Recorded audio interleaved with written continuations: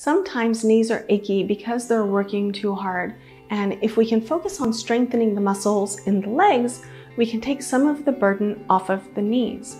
Often people ask me, what kind of yoga poses do I need to do to strengthen my legs? And really, all of the standing postures in the yoga practice can be beneficial for strengthening.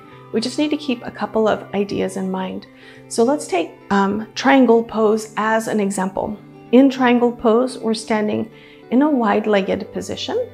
We could stand here passively and we can do our movements and not really pay attention to our legs. Or we could actively strengthen the muscles in the legs as we're standing here and while we're doing the posture.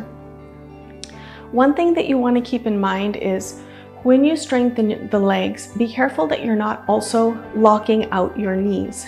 Keep a sensation of a tiny bit of bend in your knees so that you can be sure that you're strengthening your muscles without putting any strain or harm on your knee joints. The same principle can be used in warrior. Use strong legs, be careful not to lock your knees, and any other standing posture that you do in your yoga practice.